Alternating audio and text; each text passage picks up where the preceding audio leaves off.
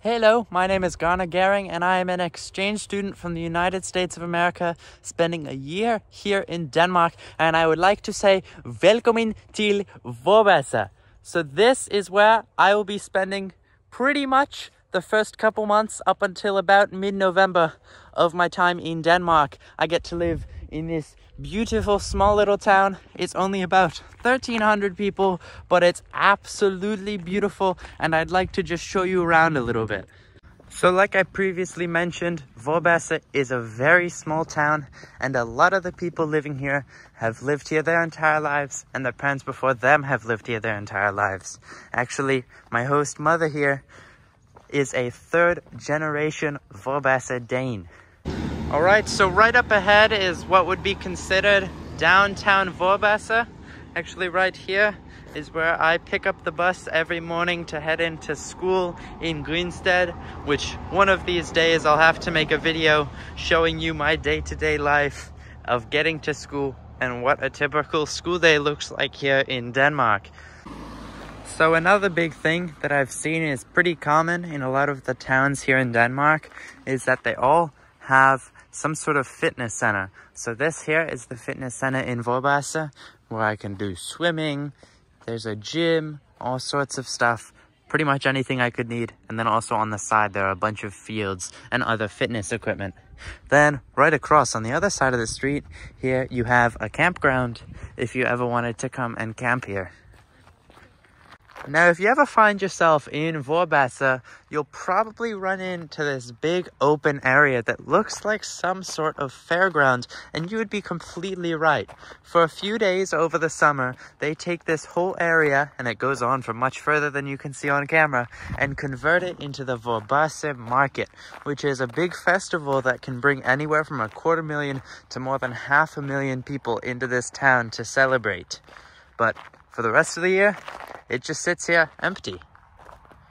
Alright, but I think that's enough about the town, and now it's time to show you actually where I live. So this is our driveway here, and you can see all of this farmland which belongs to the family I'm staying with. So then after walking down the driveway, we get here, which is where I'm living for a year. So this here is the main house.